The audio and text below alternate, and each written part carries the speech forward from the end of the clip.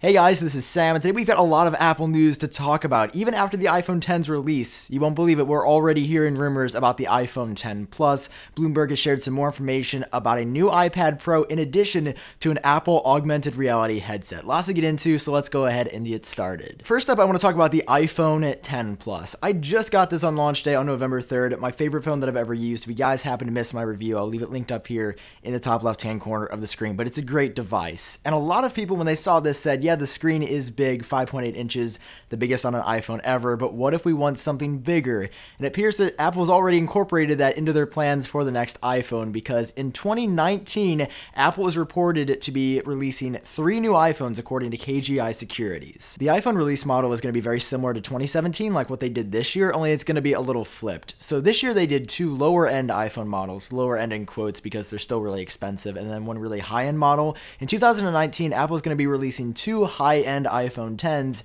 and 1 lower-end LCD model. According to KGI Securities, in 2018, these are going to be the 3 sizes of the 3 new iPhones. There's going to be a 6.1-inch new LCD iPhone in the body and design style of an iPhone X. We've got a 5.8-inch OLED iPhone X, that's the exact same size and form factor as this iPhone right here. And there's also going to be a 6.5-inch massive screened iPhone X Plus. After all the phones that have come out in 2017, the LG G6, the Samsung Galaxy S8, the Samsung Note 8, the OnePlus 5T, the iPhone X, everything is leaning towards that bezel-less future that we've envisioned for so long.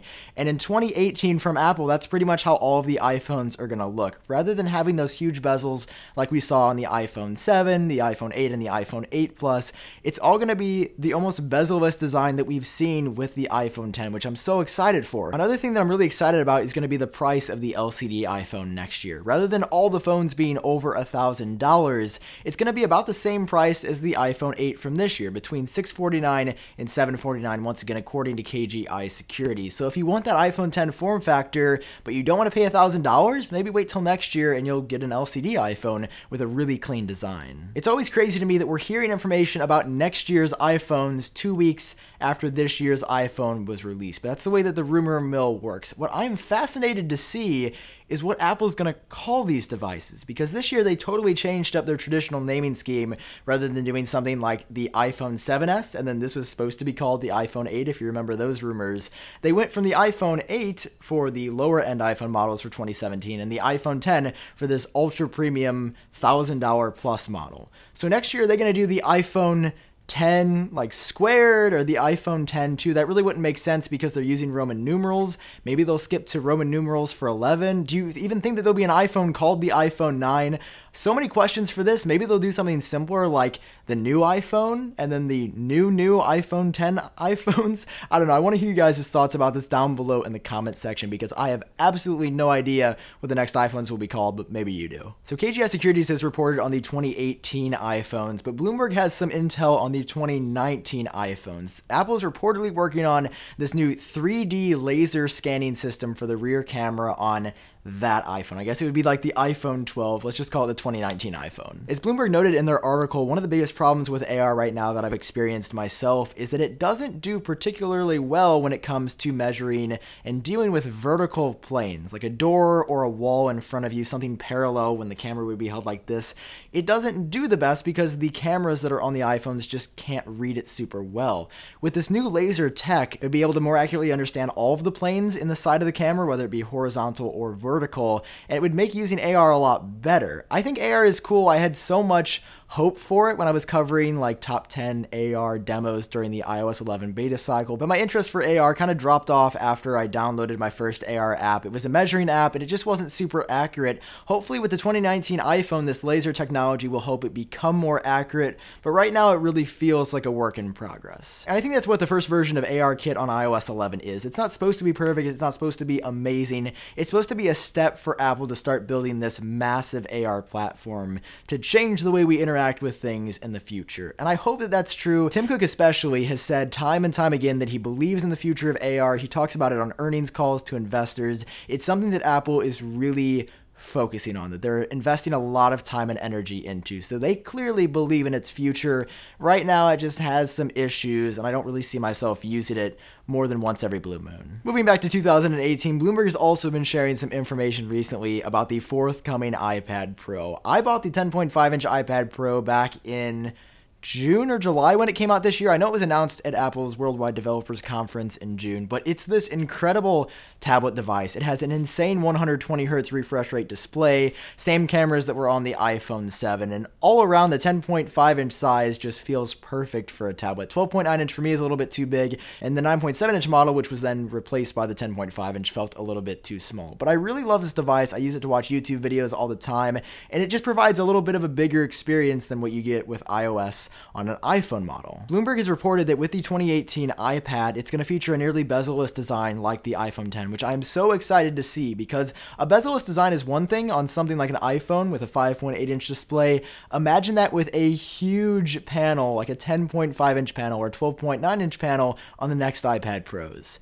It would look incredible. The only thing that I'm really sad to report is that apparently it's not going to be an OLED panel. Bloomberg says that suppliers just do not have the resources to manufacture millions of these panels for the iPhone, let alone millions of these 10.5 and 12.9-inch panels for iPads. I mean, the production and manufacturing process for those would be absolutely insane. And it's one of those things where Apple can't do something because the technology in place literally isn't there yet. Like, they can't make production for these huge panels go any faster or get any more efficient just yet. That's a supply chain issue. We've already seen some amazing concepts for these 2018 iPad models, and it looks incredible. I want to get my hands on one right now. Something that I would like to see from the iPads in the future is to switch to a glass back like Apple did with the iPhone 8 and the iPhone 10. I just think it looks so much nicer and feels so much more premium than aluminum. But Bloomberg is also reporting that with this bezel-less design similar to the iPhone 10, there's not going to be a home button, and Face ID will be making its way to the iPad sometime next year. There are a lot of people that just don't get Face ID yet, that don't trust it, but from my experience, it's been incredible. You just hold the phone up, look at it, and it unlocks just like that. And then you can swipe up and go back to whatever you were doing before. I am very excited to see it come to the iPad. I don't know if a lot of other people are, but I will take a bezel-less design and Face ID any day over thicker bezels and Touch ID. Alongside the new iPad in 2018, Apple is also working to introduce a new version of the Apple Pencil. Now, this is a product that I tried for 3 days once and then wound up returning because it's $100. It's pretty expensive for a pencil, and something that I would only use maybe once or twice a month because I'm not an artist and I take all my notes either handwritten or typing them on my computer. But if you want a new Apple Pencil, there is a new version coming in 2018. We don't know what will be new with that, but I was trying to think about what Apple could improve upon, and the only things that came to my mind so far were better battery life and lowering the latency interaction time between drawing something with the Apple Pencil and seeing it appear on screen. It's not even 2018 yet, and we're already hearing a little bit of information about the next iPad and about the next iPhones, but something that we only know the very basics about that Bloomberg just reported on is a brand new Apple product that we have never seen before. Obviously, every year we're going to hear rumors about the next iPhone and the next iPad and new Macs coming, but something that we have not heard a lot about that Bloomberg confirmed Apple has a very large team working on is an augmented reality headset. This is going to be a little bit different than something like the Samsung Gear VR where you put your phone in there and it's like a mini VR experience but not true VR. It's not going to be like an HTC Vive where you're completely immersed. They are working on something very big related to augmented reality, where you would be able to put on this headset of some sort. We don't know if it would be glasses. We don't know what it looks like. We don't know a lot about how it would work. We know it would have a dedicated screen, special software running on it called ROS for like Reality OS, in addition to having a special chip inside, just dedicated to making that device function. We don't know what we'd be able to see, how it would work. Apple is reportedly working on integrating the App Store somehow, but we don't know a lot. You can hear it in my voice. I don't really know what to say about this product other than Apple is working on it. And I think that's really interesting because yes, we've seen something like the HomePod in recent years, but that's not a breakthrough new product. I would say the last breakthrough new product for Apple as a company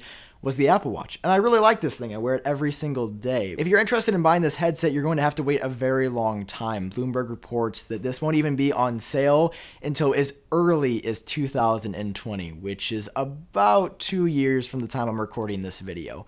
it's going to be a while. We don't know a lot about it, and Bloomberg says they don't know a lot either. They just know that Apple is dedicating more engineers than ever to this augmented reality headset experience, and it definitely piques my interest just because this isn't something that you hear a lot of other companies seriously working on. Obviously, we haven't seen the device, we don't know a lot, but I'm thinking ahead in the future. In 2020, are people really going to be willing to put this thing on their head, whether it's just glasses or an actual headset, and walk around and interact with the environment around them? I can't see that happening. Even on a college campus where a lot of people love adopting new technology, the idea of buying this Apple product that you're going to wear, not on your wrist, but on your face somehow, that's going to augment the real world with other stuff. I don't know. It sounds like kind of a crazy idea. I would love to hear your thoughts about this augmented reality headset and whatever Apple could be working on down below. Would you buy something like this, or do you still need more details before you make a decision? I think I'm in the latter. I need to hear more. That's all the latest Apple news that you should know. If you guys enjoyed this video, as always, it does help me out if you take just a second to drop a like down below.